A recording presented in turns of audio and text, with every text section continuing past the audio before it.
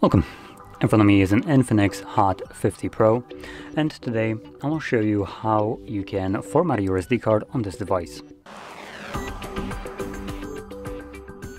So, to get started, you will want to navigate to your settings. Next, navigate to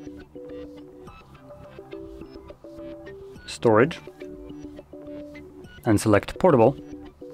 Click on the three dots, and here you'll find Format option. When you click on it, it will present you with the quick info letting you know that formatting it results in all the data on the card that is being stored just being completely deleted, and this is obviously permanent and cannot be undone. So if you store anything there that you would like to preserve, make a copy of it before you go any further. Now, assuming you don't want to make a copy, or you just want to straight up format it, or you already done the copy, and select format. As you can see, this is a very quick process. Here you can select done, and that's it. You're good to go. So, with that being said, if you found this very helpful, don't forget to hit like, subscribe, and thanks for watching.